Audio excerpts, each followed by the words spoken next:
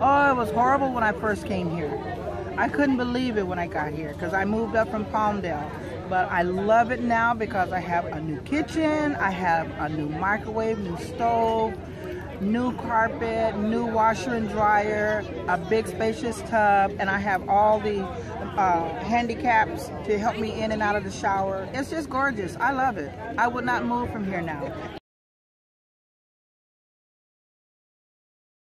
It's very affordable because I am on a fixed income, and I couldn't ask for anything else, because if I go somewhere else, I'm going to have to have first, last, and a whole lot more.